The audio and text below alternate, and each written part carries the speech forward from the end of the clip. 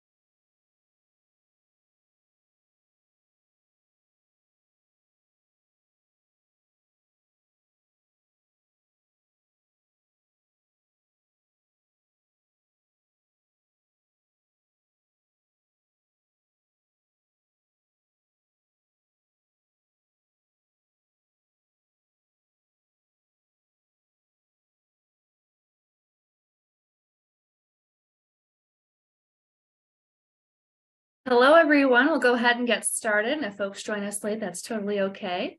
Thank you so much for joining us this evening for the Concept to Completion Screenwriting Workshop with George Nicholis. I'm Stephanie Toole, and I'm the Education and Outreach Manager here at the Massillon Museum. I'm pleased to welcome you tonight. We are thrilled to offer this program in conjunction with the 2023 NEA Big Read in Massillon, through which we're celebrating Interior Chinatown by Charles Yu. NEA Big Read is a program of the National Endowment for the Arts in partnership with Arts Midwest. For a complete listing of in-person and online Big Read events in Massillon, Stark County, and beyond, you can visit www.massillonmuseum.org/bigread. Before we begin, I will share the museum's land acknowledgement. A land acknowledgement is a formal statement that recognizes and respects the history and presence of Indigenous peoples and their enduring relationship to their traditional homelands since time immemorial. The Massillon Museum recognizes that this is the traditional homeland of the Lenape, Delaware, Shawnee, Wyandot, Miami, Ottawa, Seneca, Cayuga, Chippewa, Potawatomi, and tribes now comprising the Peoria tribe. We acknowledge these peoples, their elders, past, present, and future, and the thousands of Native people who now call Northeast Ohio home. Learn more at massillonmuseum.org/land acknowledgement. Museum staff will be monitoring the chat during the program. If you have any technical difficulties, please message me for assistance. I'll do my best to help you out. There will be time for questions during the last 15 minutes or so of the program, and you can submit those questions using the Q&A feature. If for whatever reason that's not showing up for you, feel free to input those into the chat as well, and I'll gather them to ask George. And now I will turn the program over to Massillon's Executive Director, Alexandra Nicholas-Kuhn, who will introduce George. Thank you so much, Stephanie. It is such a pleasure to be with everyone this evening and to welcome George Nicholis to give this workshop for us. We are recording the session, I believe that Stephanie said, so if anyone misses it or has some technical difficulties, we can make sure we get you the recording. But as Stephanie said, I'm the executive director of the Massillon Museum. Massillon Museum is located in the heart of downtown Massillon. It is a cultural hub where art and history come together, and it has, since its inception, offered free admission. So we hope that you will check out not only this, but other Big Read programs and all the museum has to offer in terms of its vast array of exhibitions, programming, and other events. We'd love to see you at the Massillon Museum. So without further ado, it gives me great pleasure to introduce our workshop presenter this evening. In addition to being our esteemed lecturer and his many talents and his lengthy resume and experience, he is also my brother. And I have had the benefit for many years of reading scripts that he has written in their various stages and offering feedback. He's been very, very gracious and made himself vulnerable in that way, but also just been so generous with sharing his talents and his creativity with me to discuss with him. So that has been just a treat over the years to know him in that capacity as a screenwriter as well. George was named one of Variety's Hollywood's new leaders. He is a New York-based screenwriter. He currently heads publicity for Magnolia Pictures, based out of the New York office. He has written more than 15 feature-length screenplays, many of which have won top honors, including from the Nichols Fellowships in Screenwriting. He's optioned to feature screenplays, He's been paid to write 2 others and rewrite 1, and he is represented by Zero Gravity Management. So I am going to now welcome George to the webinar, and I'll let him take it away. All right.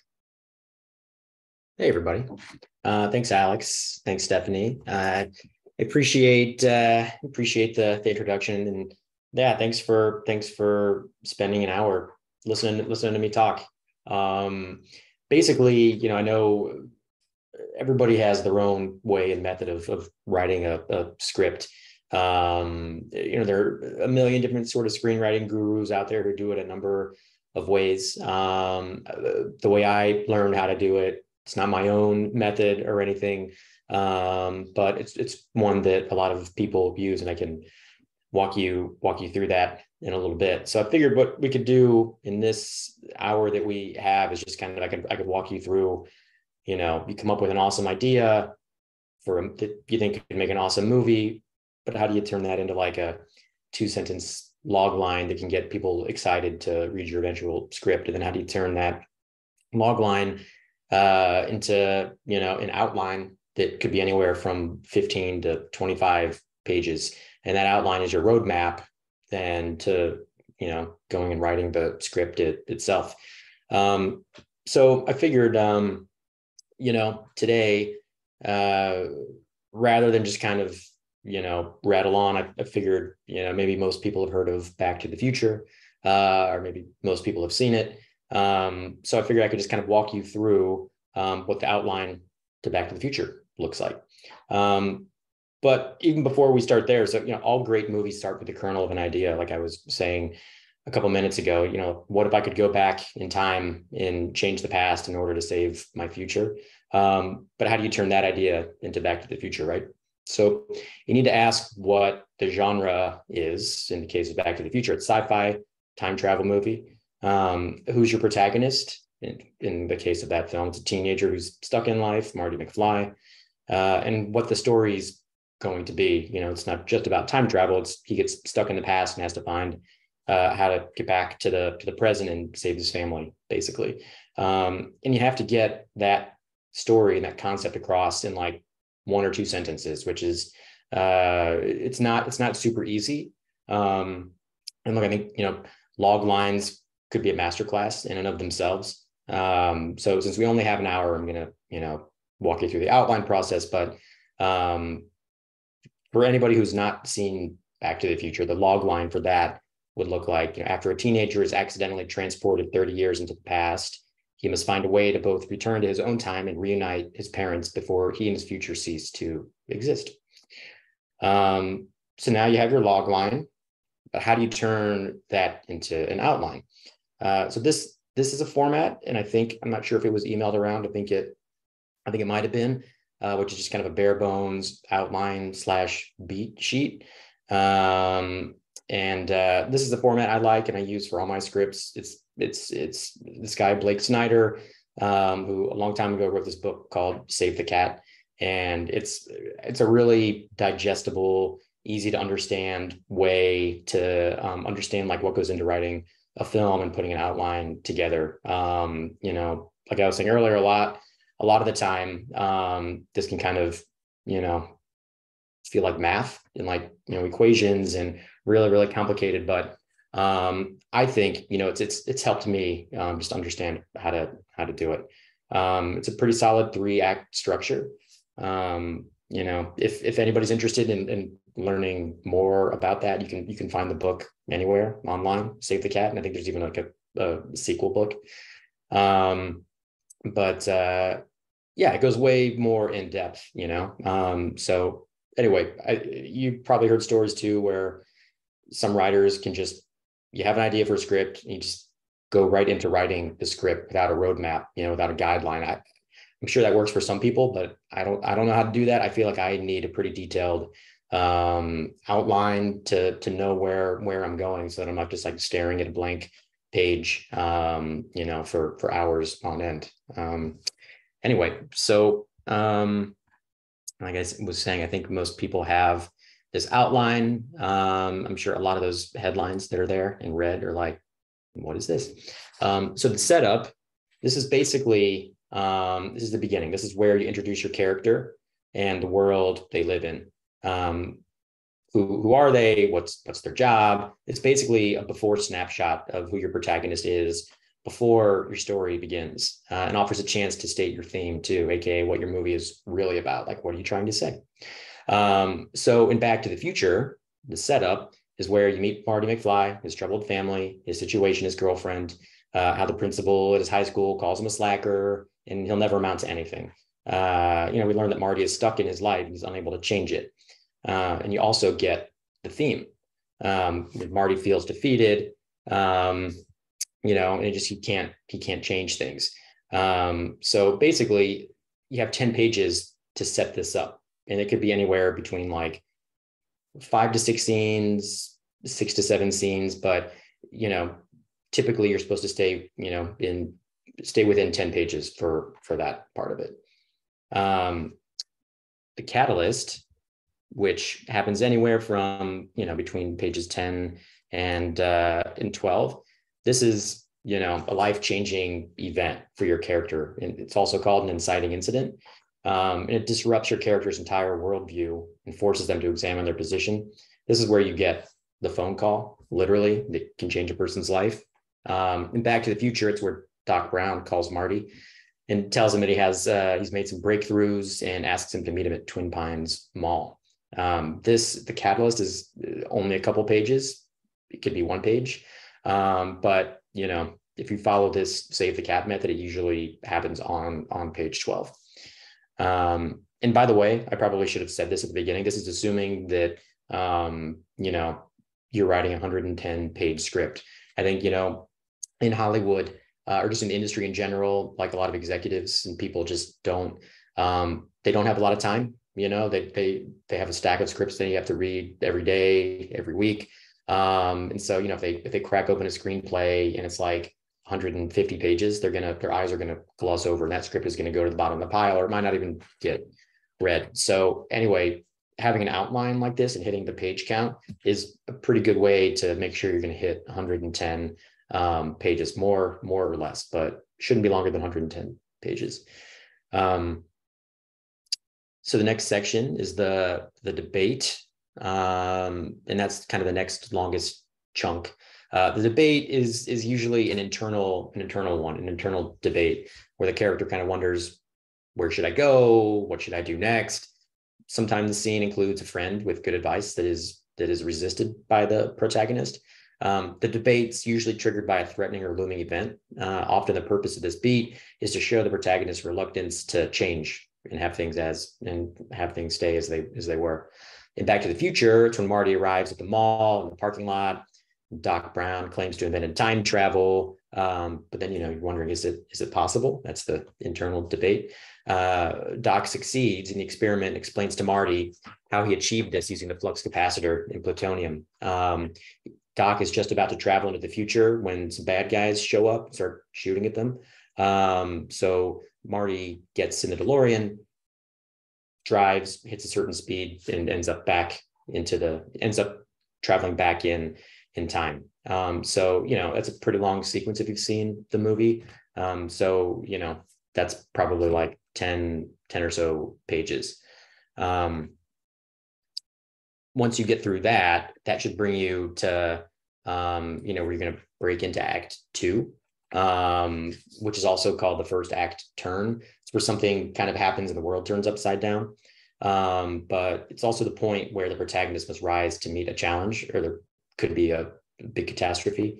Alternatively, the main character might be inspired to make a change to reach a personal goal, even though the situation is fraught with obstacles. But typically this new goal is pursued throughout the first half of Act 2. In Back to the Future, it's where Marty goes into town when he's in the past. He finds himself in 1955, Hill Valley.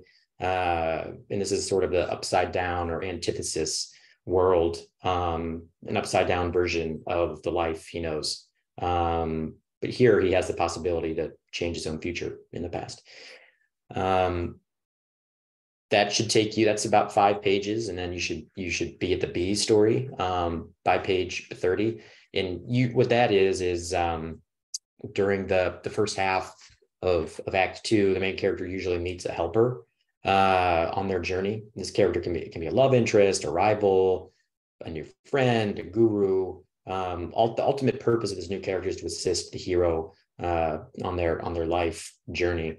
So B story and Back to the Future, it centers on Marty's relationship with his parents, his young parents, and furthermore his parents' relationship with each other. But also he meets a younger version of Doc Brown. And Doc Brown kind of acts as his helper through this section, kind of acclimating him to this new world in the past. The next section is kind of a funny name, Fun and Games, which you can also call Act 2A. And this is a long sequence of several scenes that basically show how the main character's second act works differently from the one introduced in the first act. It's basically the promise of the premise that may have been described in the back of the book jacket or the tagline of the movie, or even like the trailer. This is like the Fun and Games section, which is the first part of Act 2, is basically like why you came to see this movie, all those cool trailer moments. And Back to the Future, Marty explores the past, he explores 1955. He meets a teenage version of his father, George McFly. The dynamics of 1955 are obviously a little bit different. He meets Biff Tannen, and he's a big bully. He bullies his father. George, in the original timeline, his parents met a certain way, and so basically Marty kind of learns that like everything he does in the past affects the future. So that takes you up to the midpoint pretty much. And the midpoint is exactly what it sounds like. It's the middle of your story. And if you look at your script, like it's two halves, the midpoint usually, they tell you to like, you're supposed to like raise the stakes, like something major happens that, totally kind of can change the course of the story and the characters.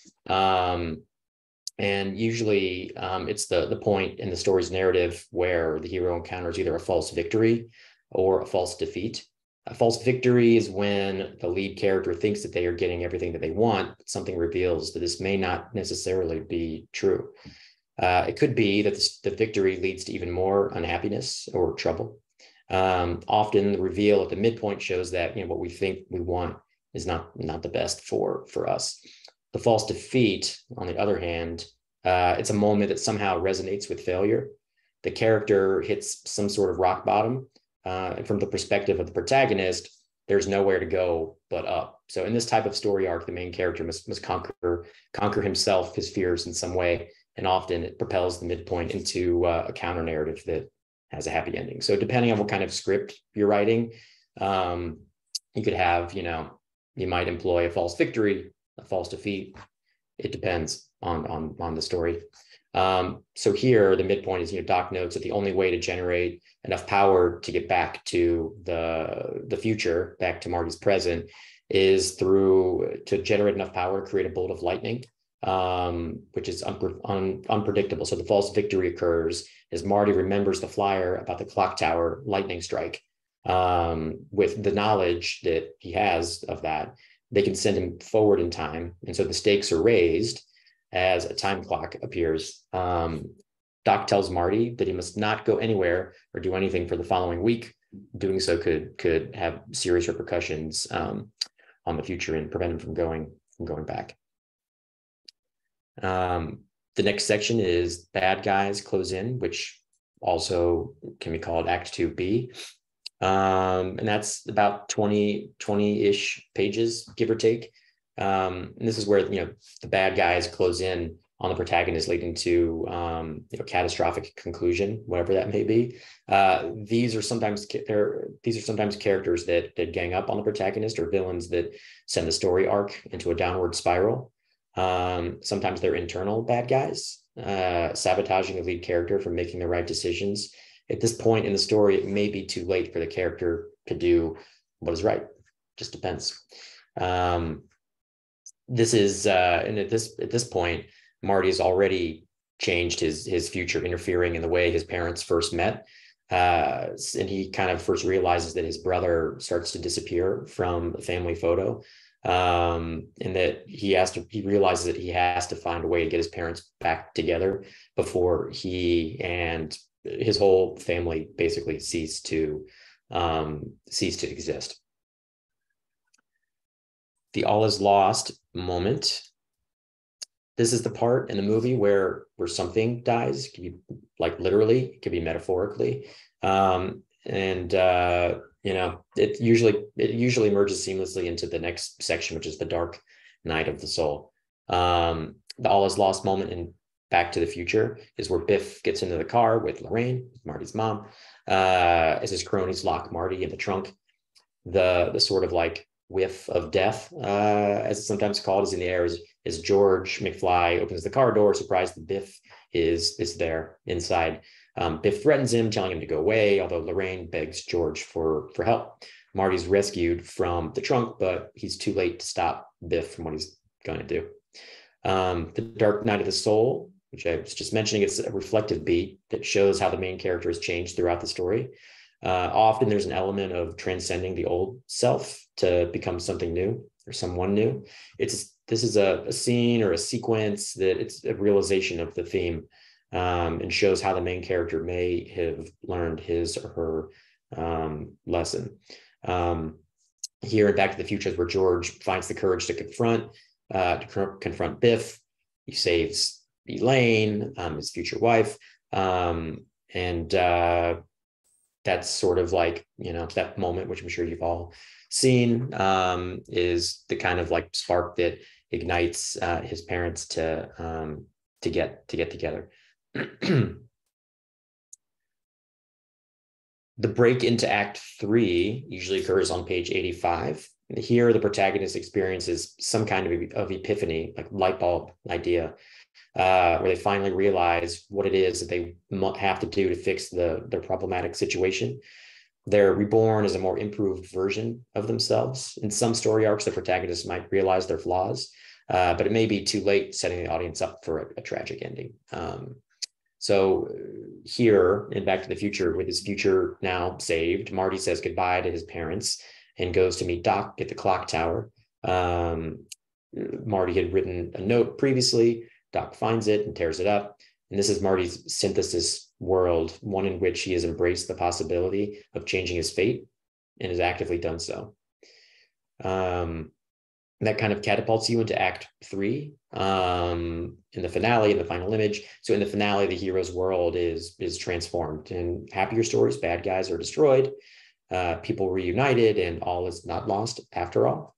In sadder story arcs, the demons within and the character meets the worst possible and often most ironic fate.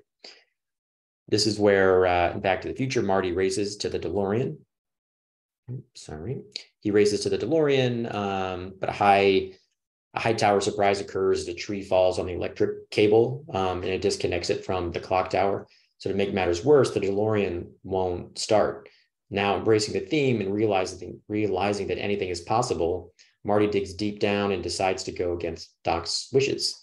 setting the DeLorean to go back a few minutes earlier in 1985 so that he can rescue Doc.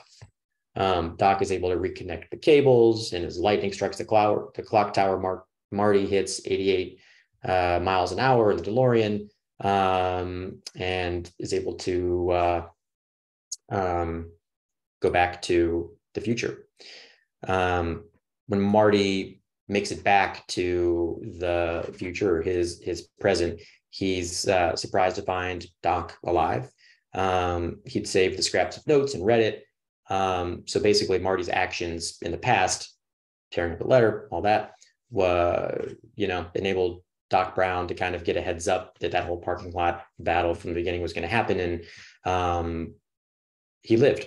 So as Doc arrives from the future, he takes Marty and Jennifer away in the DeLorean to a place where they don't need roads. And, maybe you've seen Back to the Future 2 and 3, but that's sort of it. Basically, the final image is supposed to be a mirror image of the first scene in the film and kind of show some kind of change within the character. And that's sort of the outline. I know, Alex, I think you were going to potentially show what that book, so you can kind of get a sense of what a screenplay actually looks like. Writing a script, the script itself, the mechanics of it's a little bit different, but you can kind of see it's sort of, the headlines, prose, and character names and dialogue. But that's kind of what it could look like. But like I said, that's kind of a whole other class. And if you're curious, I know I kind of went through that a little fast, but if you're, if you want to know more or see what the script to Back to the Future looked like, it's online. You can find many versions of it too and follow along. But like I said, that beat sheet that I put together it's one way to do it, but it's helped me really kind of like stay organized and keep to a certain page count and really kind of, hone in on your characters and the world and making sure you're hitting all the beats and notes where you're supposed to. We probably have a lot more time than I thought we would for questions. Like I said, I'm happy to go through the outline if anybody has questions about a specific beat or headline there, or just in general. I'm happy to answer in the time we have left.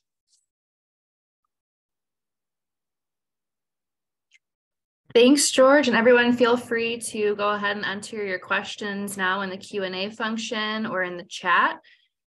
Firstly, I'm wondering what is meant by a beat? A beat is sort of, outline, beat sheet.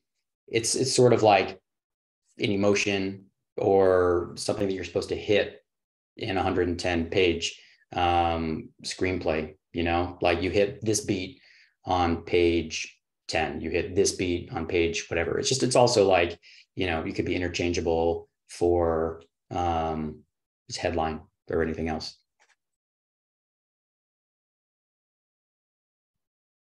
Thanks.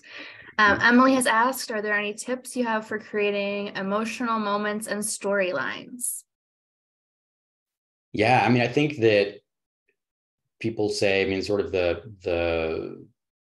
you have to create really strong character. And I think everything kind of like stems from there, like if you can craft, and it's hard. I'm not even able to do it all the time. If you can create a really compelling character that is deep and well-rounded and that you can relate to and sympathize with, I feel like having a really honest character like that people can see themselves in will kind of help you organically create those emotional moments. I don't think it's just done by dialogue. I think it's just, if you can craft a really well-rounded character, that you'll be off to a really good start.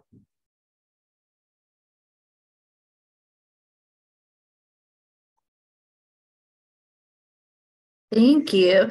Another question we have is, how will I know when my script is ready? I mean, is sometimes feels like it's never ready. I mean, so you have this outline, right?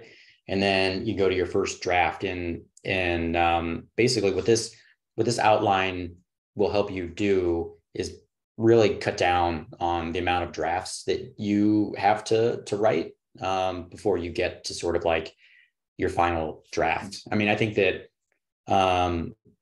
sometimes, industry slang, the first draft is called like the vomit draft, which is basically like you finish it, you wouldn't show it to anybody. Yeah, but maybe, but that, I think if you follow this, this outline, I find that I've been able to come up with a pretty solid first draft. But it's tough, I mean, like you could go through, maybe you nail it, you nail your script in like 2 drafts, 3 drafts. I've written some that, I've written like 25 drafts, and not all of those are like page 1 rewrite kind of thing. It might be like, changing 5 or 6 pages within the script, but that's a new draft, and sometimes even by then, it wasn't like the best it probably could be, so I think sometimes you know when it's ready if you're happy with it, and if you can read it from start to finish and your script really kind of like moves, and you're really like, oh, hey, that was a pretty swift read, and I was interested, and and I was engaged, and it didn't feel like a slog, like while I was reading it, if I wasn't bored. I think that those are ways you can kind of tell. Get friends to read it too, not your mom, probably not your sister either. I think if you want so like really unbiased opinion, I think it can be helpful to have friends who hold nothing back. Read your script.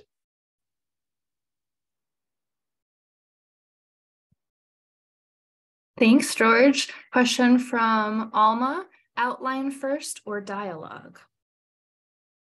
Outline. And so, sometimes when you're putting your outline together, it's like you're not really going to like show your outline to anybody. The outline doesn't have to be the thing that sells your script. I think I sort of like, when I'm doing the outline, I'll put like little ideas in there, like if I'm breaking out scenes in the outline, if I have like if I have like, oh, this is a good idea for dialogue that I'll incorporate into the eventual script, I'll just make a little note within the outline, so that when it's time to write the script, it's right there. But yeah, I think that the outline first. I mean, I think if, like I was saying, if you create a really compelling character that you can kind of connect with and relate to, whatever their struggle might be and whatever goals they have to get through the script, I think that really helps with dialogue. Because otherwise, if you kind of have a half-formed character that you don't really understand and you're not really like connecting to, it's tough to write dialogue that comes across as honest, I find. So character, outline, dialogue. Great. The questions are starting to flow in now. So here's another one. What are the industry tools that help you write? What tools should we be familiar with and utilize? It's a really good question. I think that, if you're familiar with like the trade publications in the film industry, like the Hollywood Reporter, Variety, Deadline, that's a really good place to start, because you see the kind of movies and scripts that people are buying. And a lot of times if it's like, if so-and-so bought this original idea from a writer, sometimes they'll have the log line there too. So you can kind of just see what kind of ideas are selling and what the industry and studios and buyers are looking for. I think that's a really good tool, just to kind of have, your just a better sense of what's happening out there and who your audience is and what's selling. But also, I think just reading scripts like from movies that you like is like super helpful. Or I don't know if you've heard of the Blacklist, which is sort of like a ranking of the best unproduced scripts every year. And it's super easy to get your hands on those. If you just Google Blacklist scripts, somebody will put them up on a Google Drive or something. And I think, reading those really, especially by like, they're not movies yet, so you don't have that visual. It gives you a good idea of what sort of the industry standard is and the kind of things that, managers, agents, and studios are getting excited about. And I think also, there are websites out there too by people who, they'll basically review unproduced scripts or even produce scripts, and they really break them down into like, specific categories, like, here's why the log line for this wasn't great, here's why this character wasn't fully developed. But yeah, if you can find sites, I think like there's a Blacklist website too. And there's this one called Script Shadow, which I like. I know a lot of people in the industry probably don't, but that the guy who runs that site breaks down screenplays, that have just sold, some of the Blacklist screenplays, unproduced scripts, things like that. Yeah. Awesome. I hadn't heard of the Blacklist before, so I'm gonna have to check that out. Cool. Yeah. All right, here's another question from an attendee. Do you have any tips if you have a great incident and you can see the first 15-ish minutes or so of your script very clearly, but then you have no idea what will happen next? It happens to me all the time. I was just trying to write something new the end of last year, and I had the log line, I had the concept, and it was like, it was basically, I write a lot of like genre scripts, like, like supernatural, thriller kind of stuff. And I was writing this, like I was trying to write a contained thriller with witches, which sounds kind of goofy, but I had a really cool take on it, and I had the log line, and the first like 15 pages, through the inciting incident came together like really easily. Then I was like, oh man, like what's the rest of the script going to be like? I have no idea. So it's tough. I think, you have, and so maybe it just wasn't the best idea to begin with, So I think that sometimes, if you can bust out an outline and get through the whole thing, like really, really easily, kind of using these beats and these moments, then I think, you're onto something, something unique, and that it's a good idea that can sustain itself for a 110-page screenplay or film. And the hardest part too is, if some of you are writers already or have written a script, or if you haven't, Act 2 is always the hardest part, because it's long. It's like, it can be like 50 pages, and that's why I think that having this outline and these beats, so where you're supposed to hit these sort of like, these events that happen in these turns, it helps you get through it. Yeah. But yeah, it happens all the time, getting through the first 15 pages. And then you can't figure out the rest. It's tough, but it happens to everybody.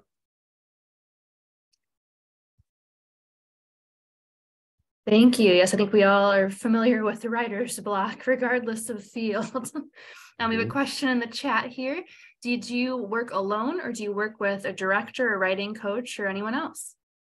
I work alone. I know a lot of people have writing partners, but I don't know. I mean, it's not like I'm against it or anything. I feel like I like the process of just sitting down on my own, thinking about an idea, and then who the character is going to be for that idea, and the story, and then the script, and I can kind of do it on my own time without somebody pressuring me.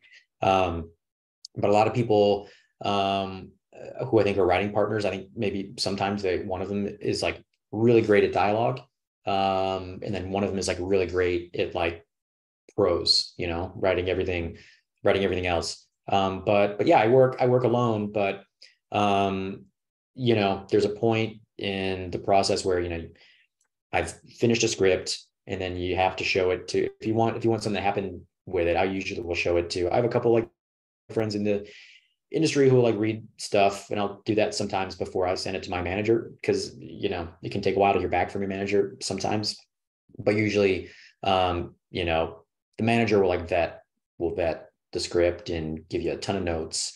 and getting through notes is its own whole process. But yeah, and then, let's say then a manager really likes the script and takes it to a producer who works at a, major production company or something.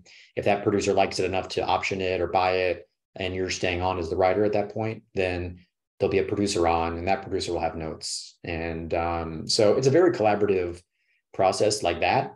But the way I work, usually I write by myself until I get to the point where it's ready to share it with somebody for, feedback.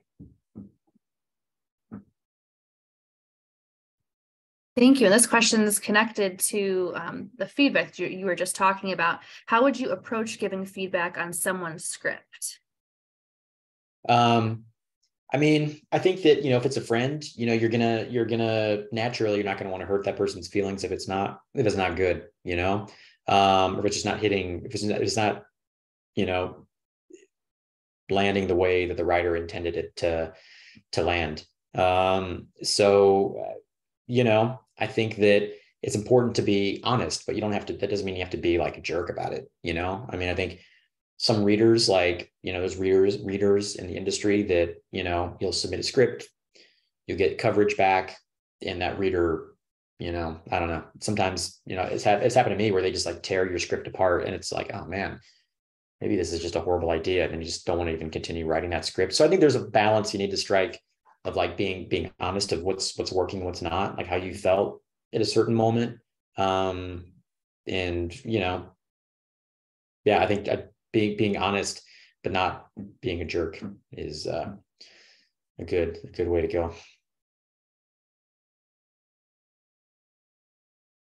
Sound advice. And we have two questions here that are kind of connected, so I'm going to just ask them together. Could you share firstly about how producers, studios, and production companies work? Who do agents and managers reach out to when they're shopping for scripts for their clients? Mm-hmm. And then kind of connected to that, do you have any networking tips? Yeah, so I'll start with the agents and managers and producer question, and hopefully I think I got that. But yeah, so for anybody who's unfamiliar, sorry for people who know all this already, but so a manager usually is kind of more like a coach for a writer, and it's that person who will read draft after draft of a script until it gets to the perfect point where that manager then is comfortable sending it out. Sometimes, like, the manager might want to bring on an agent, if let's say I don't have an agent, but let's say I had an agent. My manager would probably partner up with the agent, and a lot of times what people are doing now, because like scripts on their own, naked as they call them, if it's just the script alone, it can be difficult to sell unless it's just like a totally amazing original concept. So by partnering with an agent, that agent represents actors and actresses and directors. So sometimes having that agent attach one of their clients to the script, and then they can kind of collectively take that script package now out to, that has an actor attached to it, and maybe even a director. They can take that out to potential buyers, like, studios or producers who maybe have a deal with a studio. That's how that kind of works. Hopefully I answered that part of the question, but the networking question too is there's writers groups out there. There's actually this one that I during the pandemic, I'm sure a lot of people probably felt that way. You kind of like weren't getting out and networking in person as much, seeing people. So there was this screenwriting group, and Lee Jessup, Jessup. If you Google it, she's really great. And there's like a writers group. I mean, you pay like a monthly fee to be a part of it, but it's totally worth it. And she's like really well connected, and it's basically like a bi-weekly session where you all show up on Zoom, all the writers who are part of it, and you kind of talk industry shop. And all the writers there are kind of in different stages of their careers. Some of them, started, in her writing group, and then like they've gone on to like, you know, sell scripts or write on TV shows. So that's one way. I think if you happen to have a job in the industry, you know, you don't have to be a writer, but like if you're like an assistant to a producer, if you can find a job like that, some kind of job where you're just around the industry. That's how I got started. You know, I just found a job at Publicity, this independent studio a long time ago, and never intended to want to do that full time for a long time. But you know, it was a way to get your foot in the door and kind of having you meet filmmakers and actors and producers and managers and agents and stuff. So I think getting a job in the industry is helpful too. I know that's tricky for people who don't live in New York or LA, but writers groups I think are a good way too, because a lot of them meet virtually and the writers are just based all over the country. So yeah, hopefully that answered everything. Thank you. We have a couple of questions now about logline. So firstly, the STC method says a logline should be 2 sentences, and on Blacklist, it looks like loglines are 1 sentence. What is usually preferred method in the industry? And then someone followed up and asked, what is your preferred method?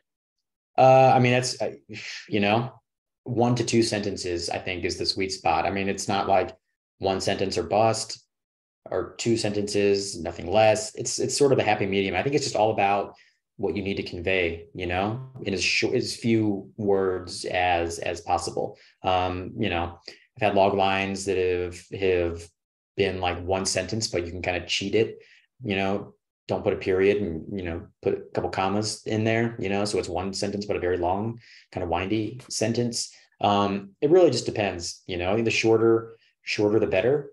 But I mean, if you're at 2 sentences, you know, it's fine. I mean, like a lot of when they list the Blacklist scripts and the log lines for those when they come out every year, I mean, a lot of times sometimes those are like a very short sentence. Sometimes they're 2 sentences. But I think you just want to, as long as you're under 2 sentences, you're okay. For me, it's really hard to get it to even 2 sentences, you know? So I try to keep them as short as possible, but I feel like I over-explain things, and you know, so that's a challenge for me, but usually 2 sentences max for me.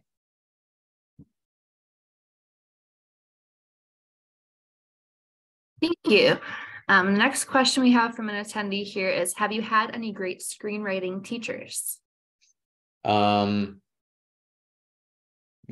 you know, when I first moved to New York, there was this, you know, I'd just written a couple scripts on my own, and I think in college I took a couple classes, but they were mostly resulted in like short film scripts, but I'd never written a feature length script. So I found there was this guy, he's no longer living, this guy named Irv Bauer, who taught screenwriting at NYU, and I took like one-on-one classes with him for like a year, and I learned a ton, you know. But yeah, I think, you know, there are a number of people out there who are really good. You know, if you're not like enrolled at college where they have a program where you can kind of do that. I know like you know, USC, UCLA, Columbia in New York. I mean, there are those good programs, but there's a lot of like coaches and teachers. And I think that the one thing to be mindful of is that, like I said, there's a lot of them, and not all of them are, you know, the most legit. So I think the key is just like making sure if you do come across somebody, that you vet them and just make sure that they're solid, and you get some recommendations of people who've worked with them. But Lee Jessup, that person that I was telling you about, she's like more like a screenwriting coach versus like a teacher, but she works with like a ton of people who do like screenwriting online classes and stuff like that too, that you pay for as part of like a package deal with. I know a lot of people like doing those.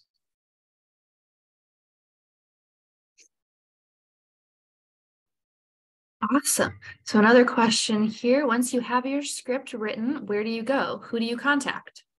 Yep. So basically, once you you have your script, let's if you don't have representation or something, you've written your script, you've shared it with people, you've rewritten it, and you feel like it's in really, really great shape. There are a couple avenues you can do. There's screenwriting contests and competitions, but I think that those come with like a pretty hefty fee, and they don't all yield the same kind of like clout that they may be used to, or just as each other. I think like the Nickel Fellowships are still kind of regarded as one of the best ones, and then there's a handful of others online they're really good too. And basically, you want to enter those contests that the prize is like, you have meetings with managers and agents, or a consultation with them, or like these producers will read your script. That's one way. A lot of people, there's like different schools of thought on this, but sending like query letters, which is basically like every management company out there, or production company, they'll a lot of them take unsolicited queries. They'll accept them, but whether or not they actually get read is like one thing. That's basically like, and that's a whole other conversation. The query letter is like where you basically like emailing this person with like, here's your log line, here's what the story's about, here's a little bit about me, and here's why you should read my script. And you're not supposed to attach the script to that, but you're basically like pitching them like a very short pitch. And sometimes people have found representation that way. I think managers and production companies are like a lot better at actually going through that email inbox and looking for stuff. And sometimes they can just go unanswered, but those are two ways. And I've done both. I found my manager by, there was a screenwriting contest that I entered a long time ago, and I placed in like the top 20 or something. And part of the prize was you get flown out to LA, and you basically do like, speed dating with like various managers and agents, kind of like round robin style. And I met my manager at one of those things. And, so those kind of prizes that are attached to contests,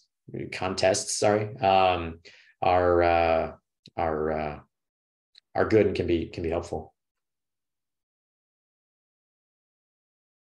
Thank you. We have a few connected questions. I'm going to try and go through them. Let me see here. Yeah. One person asked, what would you title a cold query like that?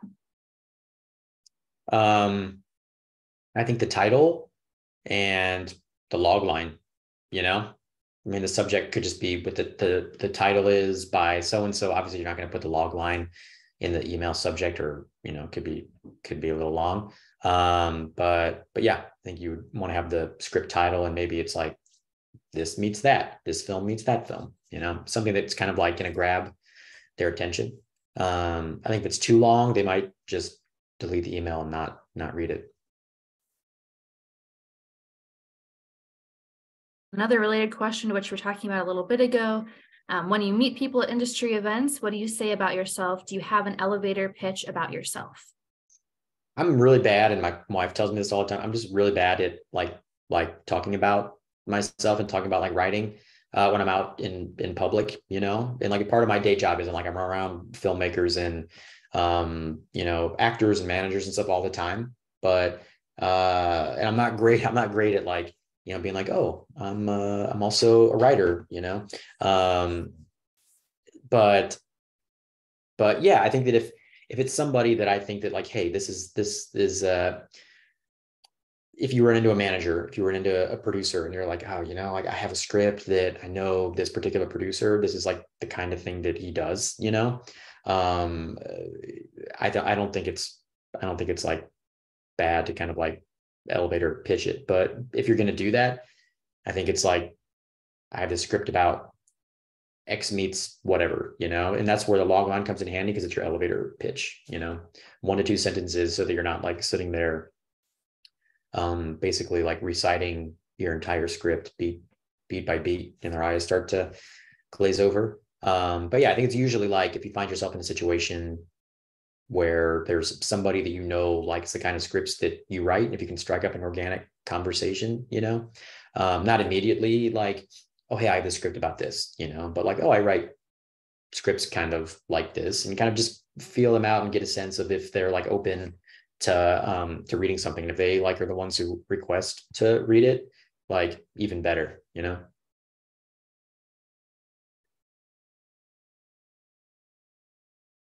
Thank you. Someone else asked, any insights about what made your Nichols winning script so excellent?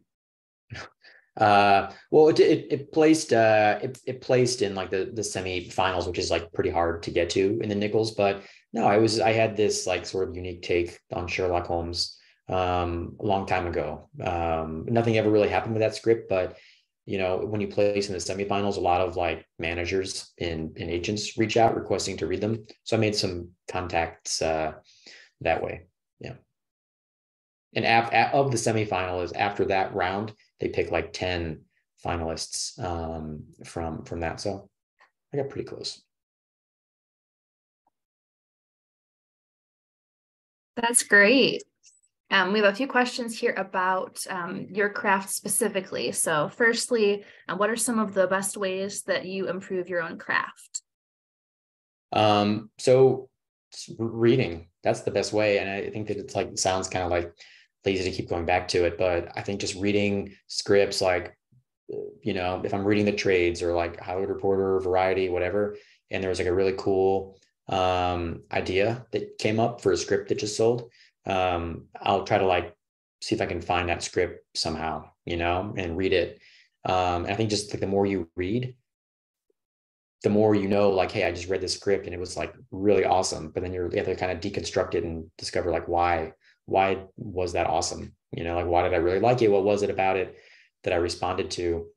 I just think the more you can read what goes into these to good scripts that made it to this list or that were produced or optioned or sold, I think it just helps you when you're reading a script that you wrote and you're like, oh, wow, I wonder why I'm getting bored at this part or why that part's not flowing as well as it should. It really kind of helps you get tuned to what makes a good script. And then, reading interviews with screenwriters, I think is really helpful too. And like stories about how they broke into the industry and what their process is like is really helpful. And that site Script Shadow that I was talking about too, I know it's like a little bit controversial, maybe not really, but they really just break down different facets of these scripts that have recently sold or movies that just came out and why they weren't good or why they were good and what worked about them and what didn't. So I think just really breaking those down is helpful for me. All those things.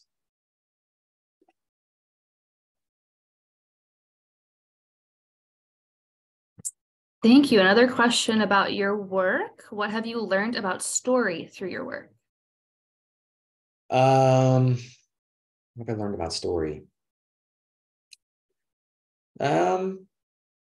Just I think it's important to have a good one. But I think that is this story important? You know what I mean? Is this a movie that I would want to go see? I mean, I think all of us probably come up with ideas all the time, but then I think you have to ask yourself, like, is that idea and the story of that idea enough to sustain itself? Would this be a movie that I would ultimately want to go see?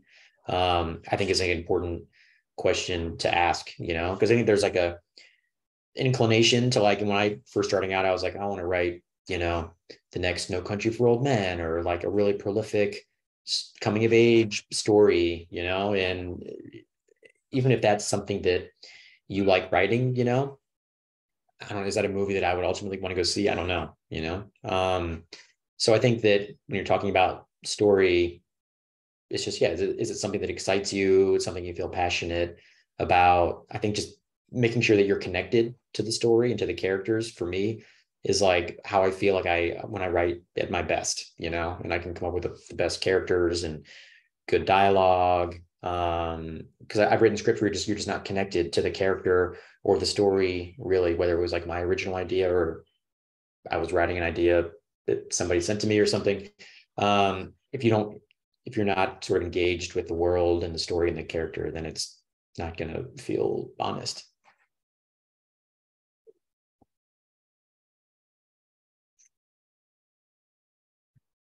Thank you. Next question here. Can you share about voice? Voice.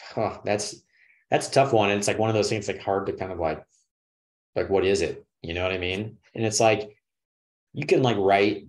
I think it's just like what it is. It's like what makes you unique as a writer. Like it could be like who you are, where you came from, your upbringing, whatever. But also like how you tell the story. Like there are like very like voicey kind of scripts out there where like the prose is all like a lot of like breaking the fourth wall, kind of talking to the reader, kind of stuff, like a little in your face.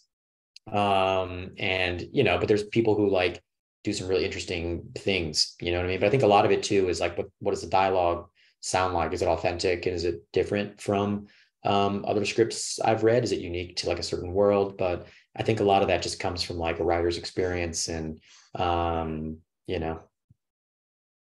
yeah, it's hard because I think that like I personally think I don't really know if I have a voice, or like how I would even really describe that. I think I write sort of kind of like straightforward, and I don't really like write for the reader or talk to whoever's reading your script. But I've read a lot of scripts that are just like totally in your face. Like I think like Shane Black, who wrote the Lethal Weapon movies and a bunch of other movies. If you read one of his scripts, you'll kind of get a sense of like, oh, okay, yeah, this guy is like, writing on like on speed or something,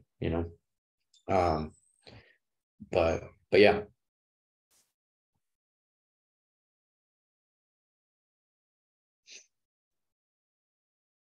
Thanks, George. And the next question here. What made your take on Sherlock Holmes so unique? So it was basically about this teenager who he came from like a poor neighborhood in New York City, and it was about I don't know if you guys have seen The Wire, that show on HBO from way back when. It was kind of like basically the easiest way to describe it is like The Wire meets Sherlock Holmes, where a lot of it's happening in like New York and like urban environments, and cops and teenagers and stuff like that. So it's kind of like a modern day take on it. But there've been a million different takes on Sherlock Holmes, like probably too many. So nothing really ultimately happened with it.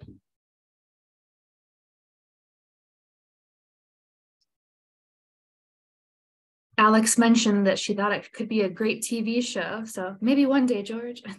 maybe one day. We'll see. And that's another thing too. I mean, for people to remember, like if you wrote a really good script that a lot of people liked, and let's say it got traction in a contest or with a manager, with an agent, or with a producer, but nothing ultimately, it didn't sell, and nothing ultimately happened with it. Ultimately, those, you don't feel too broken up about it, because then it can be a really great writing sample. I've written so many scripts that I was like, oh, this is the one that's going to sell, and it doesn't happen, but you end up with like really solid writing samples that a lot of people, in the industry have helped you craft and get to a point where they were comfortable sending it out. So you never know. People request older scripts all the time, so it could have a second life or a third life. That's great to keep in mind. Yeah. Another attendee asked, what would you say an average price is for a screenplay? And they commented that they've already had a producer approach them. The purchase price? God, I don't know. I mean, I think it depends, There's like, I think if you're working with like a studio, if like a Netflix or something buys it, or a streamer, or a bigger studio like Warner Brothers or Universal or something, then you're probably going to get more money for it, versus like if an independent producer is buying it, or a smaller distributor. I think it just depends. There's like minimums too. I think it depends on if you're in the WGA or if you're not in the WGA. And if you're not in the WGA, they don't have to pay you as much but if you are, to pay you more. Yeah. Alex, sorry, were you? I saw you typed something and I couldn't see the rest of it. Yes, she asked if it makes a difference if commissioned. I mean, yeah, I mean,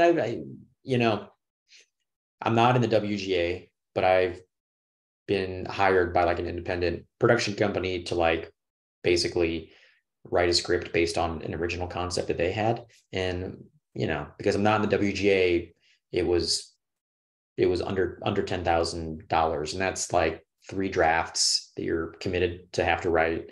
Plus blah, blah, blah.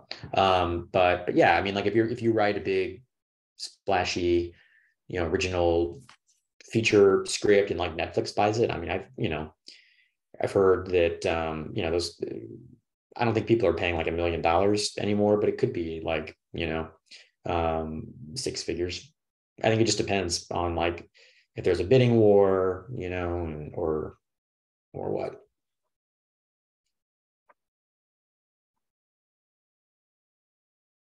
Great. Next question here. Can you share more about writing emotional moments? Like if you have a great character, how do you make sure the storyline is interesting and emotional and not boring?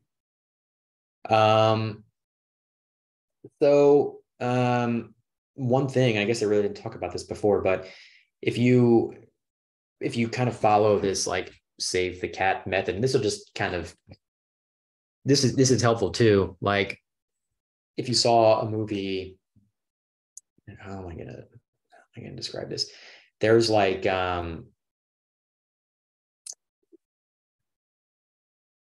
sorry, not that you stumped me with the question. I'm just trying to like find where I'm gonna go with this. I think it's like if you, let's say you want to write a movie like this, exactly like let's say you want to write Steel Magnolias or something that's like very like emotional and sad and whatever. It's helpful to kind of like find a lot of like similar movies to that and like read those screenplays and find out like what worked about them. Like, why did you feel a certain way at this one moment? I think the more you can kind of like deconstruct what made a particular scene work or what made a particular line of dialogue work, you can use that to like, you can use that in your own script. I think, yeah, but it's just like but it all, I know I keep going back to it, but it's just it really all starts on like character, starts with character, and if you can come up with a well-rounded character that people like and root for, the dialogue is going to just be more honest in those moments that you want to resonate and land in a certain way, whether it's funny or like sad or poignant, whatever. It's just going to be more honest.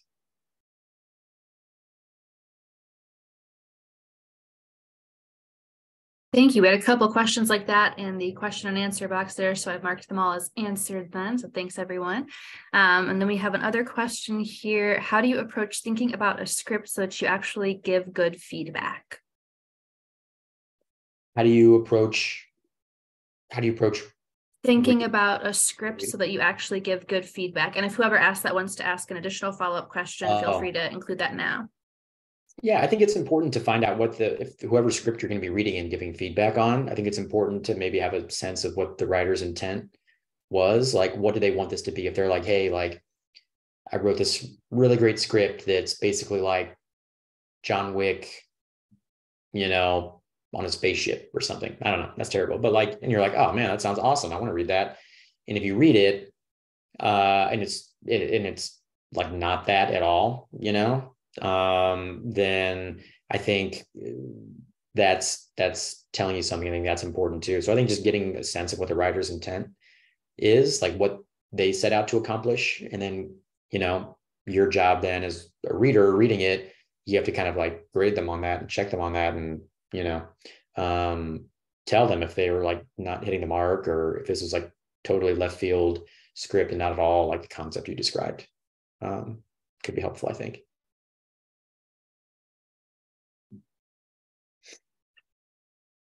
Thanks, George.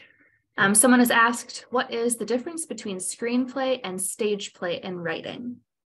I think I don't know what a stage play is. I think a stage play is like a play, if you're going to go see a play at a theater or in a theater. I've never written a stage play. So I'm not really sure. Stephanie, do you have any? I think it might be theater specific. Well, I wonder if, sorry to interject, but Stephanie, do you have any input based on the one act plays that you've vetted for our big read programming in terms of how they might be different? I think mostly like how George mentioned, the setting is different. And then they have the stage directions included as well. Yeah. I would say that's the primary one, and any dialogue, but I think there are a lot of similarities as well. But the difference would just be that setting in the theater and on a stage, and having the directions, I think. Oh, well then sorry everybody. I guess I have written a stage play. I have done a couple of the couple of the big read one acts. So that's the difference, exactly what Stephanie said.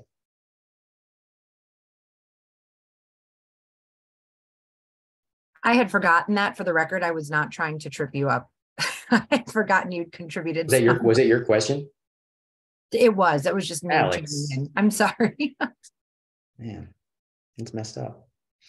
No, but a script, yeah, it's like you've all probably seen a screenplay. It looks very technical, and I think a lot of people who don't read scripts, I think when they read, they're used to just reading books or whatever. When you read a script, sometimes it can be a little bit like, oh, this is like, seems very technical, So your job is to make it not as technical, make it fun.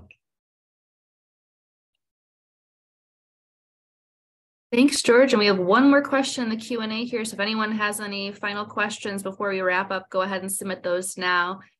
This question says, what should you look for when you're looking for an entertainment lawyer? Somebody who's going to be able to help you negotiate deals. For me, I've not worked with one before, but when I started working with my first manager a bunch of years ago, the first script I wrote with him that he was going to take out, he wanted to bring on, it was starting to get some interest in potential producers. So he was like wanting to bring on an entertainment lawyer at that point, just to kind of help negotiate the deals. I think every manager is different, but so I haven't worked with one, so I really can't tell you top to bottom, but I'm pretty sure they are the ones to help negotiate, go through contracts. If there's a contract to be signed, make sure you're not going to get screwed over, that your best interests are, being taken into account. You're being looked out for. Yeah. But was the question how to seek one out, or what the role is? Sorry. It was just what you should look for when you're looking for an entertainment lawyer. What you should look for. Sorry, somebody. I think just like contests or like managers and agents, somebody who's reputable. What you don't want to do is find somebody that you have to pay, in order to work with them. That's like a huge red flag if you find a manager or an agent or an entertainment lawyer. If they're like, oh yeah, I'll work with you, but you got to pay me $5,000, and that's obviously no. But if you're talking to somebody reputable, like any of the big agencies, the big kind of known management companies, or even the entertainment lawyers, the managers and agents earn their commission if they sell your script to get like 5% or a certain percentage of the sale price. But entertainment lawyers, I think maybe it works the same for them, but I'm not 100% sure. Thanks, George. And since I asked, we now have 3 more questions. These will be the final questions then of the program. 2 of them. Yeah, we've got a lot of questions. So thank you, everyone. It's been great. 2 questions here that are kind of connected. So firstly, why do you think Back to the Future worked, besides following the structure you mentioned? And then someone else asked, why do you think Harry Potter worked? Well, I think Back to the Future, I mean, it's just a good movie. No, but why? I think that if you go back and read the script, it's a lot of like, it's just very airtight. There's not a lot of wasted scenes or words or pages. They're able to like, the writer was Zemeckis was able to convey, a lot of exposition, in a pretty seamless way. Like that first opening scene where it just clocks, like a million clocks, and it's Doc Brown's like house or office or whatever, or his garage. And, and then it kind of pans to his little contraptions, and it perfectly just sets up who that guy is and who the character is. And you don't even meet him in that scene. So I think just coming up with really creative ways to like get across exposition where you're not just like having characters do it, because that's kind of a big no-no, where your character is like basically, there's like big chunks of dialogue where it's just exposition, telling him what you're going to do versus like showing them visually, with your prose, in your words. So I think it's just like, and I think even just going back to the kernel of the idea, where it's like, what if you could go back in time and, if you're not happy with your current situation, what if you could go back in time and change the past to fix your futures? I think it's an idea that just resonates. So I think everybody, it's like wish fulfillment. I'm sure everybody at some point in their lives is wish they could do that, maybe not inadvertently make your family disappear, but yeah. So I feel like it's a kind of a universal thing, and obviously Michael J. Fox is awesome. Christopher Lloyd is awesome, but they were written as great characters, so I think that's where it started.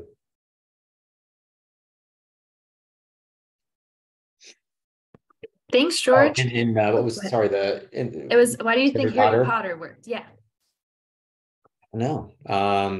Harry Potter is kind of, I guess it's kind of different, because, you had like, was it 12 books? Sorry, I'm not a huge Harry Potter guy, but it started off as like these books that were kind of a phenomenon, and you were able to go into such detail in those books to create the worlds and the characters. And then I think, adapting those to the screen, you already had like the fan base there. I think for the most part, the movies were pretty good.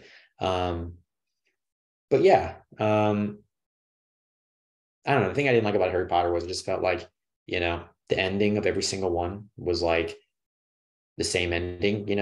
He'd encounter that bad guy, Voldemort, they'd fight, and then they'd go their own ways. And that would happen like with all the movies. But I think it worked because it just captured children's imaginations. If there was like this cool wizard school that you could go to, and who wouldn't want to do that? I think most people would probably rather go there than their own schools.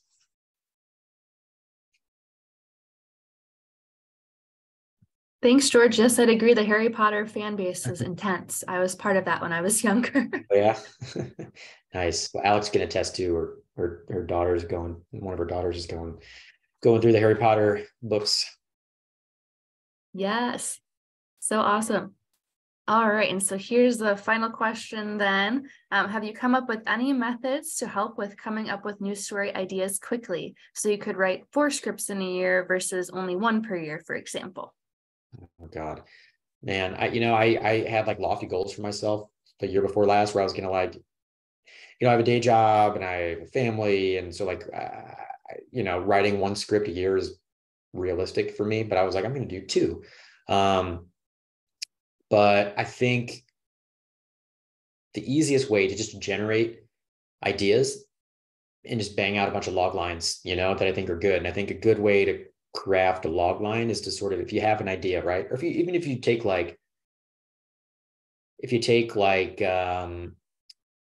it feels like every movie has been made basically, right? So coming up with original ideas is pretty tough. But if you take like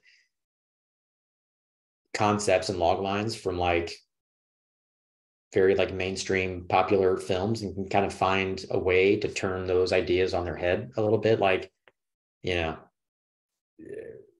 what movie? I mean, this is like kind of a lazy way to do it. But if there's like, if it's like Sherlock Holmes, right? And there's Holmes and Watson, and it usually takes place in the past. But if you found a way to like transport that story to like space or something, you're kind of putting a fresh spin on a kind of a tired concept. But you know that the concept was popular because like a lot of people might have seen that movie. But how do you kind of put a fresh spin on it? Like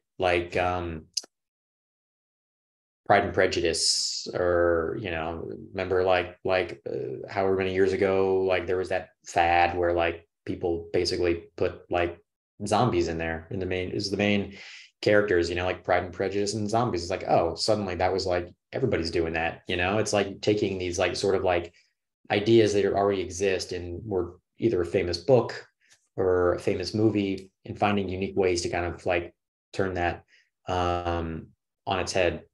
Could be cool. Like, you know, the Fast and the Furious are like super popular movies, right? But if there's a way you can kind of like turn that idea on its head, where like, I don't know, instead of like humans, it's like vampires or something, you know. I don't know, it's like vampires who pull off heists. It's kind of a cool, but like in really cool cars.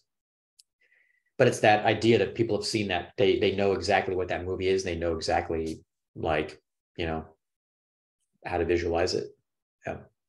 But so I think that like coming up with like sort of like taking those like popular log lines and ideas and putting a fresh spin is a quick way to generate new ideas. But like going back to what the part of the question too was, so you can write like more than one script a year. I think that like I think it's better to like spend your time writing one really good script than trying to meet some kind of quota and do 2 a year or 3 or 4. Because if you're like rushing it, then it's not going to, just to meet a certain like script count or something, it's not gonna be the best that it can be, you know. So I would just, you know, focus on like one idea at a time, give it all the time it needs. But like if you have 2 awesome ideas that are basically like ready to start writing and turning into a script, maybe write like, you know, maybe write the first act at one, and then you kind of you're sort of like stuck and, you know, don't know how you're going to hit this particular beat, rather than just like wait 3 or 4 days to think of how you're going to get through that part. Put it down and start writing your second idea, you know, and kind of toggle it like that. I've not done that, but I'm kind of more just like a one idea, one script at a time kind of person. Thank you so much, George. There's one more question if you're open to answer. One more. Yeah. All right. So this will be the last one. So No what's problem. the difference between a studio, production company, and producer? I'm a little unclear about who I should reach out to when I'm querying. Yeah. So you won't really reach out to the studio. So like the studio is basically like, you know, Warner Brothers or Universal, Disney, you know, and those are like the studios that they'll buy movies. They might buy a script. But they usually like, you know, will hire writers that they know to develop concepts that they might have had internally or that's based on their existing IP. But then the studios release movies, like they're the ones who are putting them in theaters or putting them on Disney Plus kind of thing. The production company, the producer, is the one that usually finds the script and will bring it to a studio. Like I said, whether they might have like a 5-picture deal with this producer might have a 5-picture deal with Warner Brothers or something like that. Yeah, the producers, like sometimes it's just an independent producer who doesn't have a production company. They're just their own person. So sometimes that independent producer will, you know, team up with a producer at another production company. I mean, that's happened before too, you know, and that particular producer might be better at genre than the other producer is. So it's tricky, but I think if you're approaching people, you're usually approaching managers, because, you know, they're the ones who will get people to pay attention. Because like if you're just kind of sending a script idea to like a producer cold, or whatever, they're not going to really read it. You know, they kind of need to be, a writer kind of needs to be vetted. And I think having you know, a manager or representation is helpful, because that if they're sending it to a producer, that producer's more likely to read it.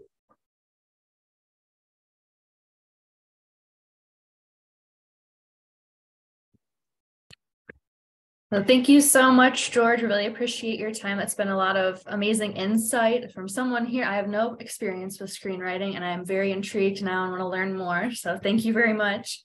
Thank you to everyone who's attended this evening as well.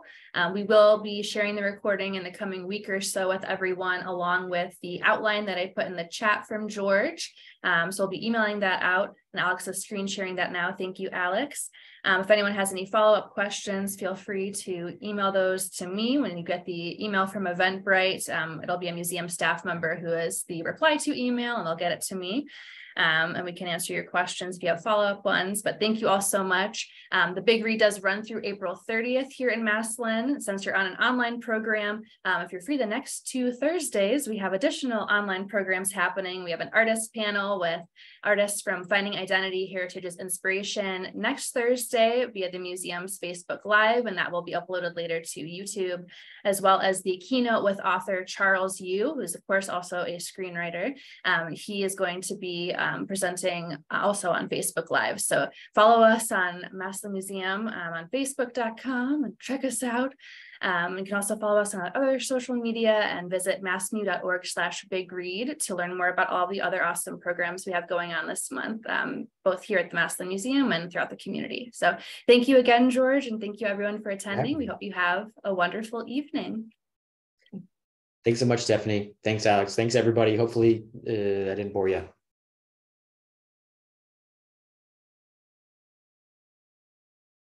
Bye-bye.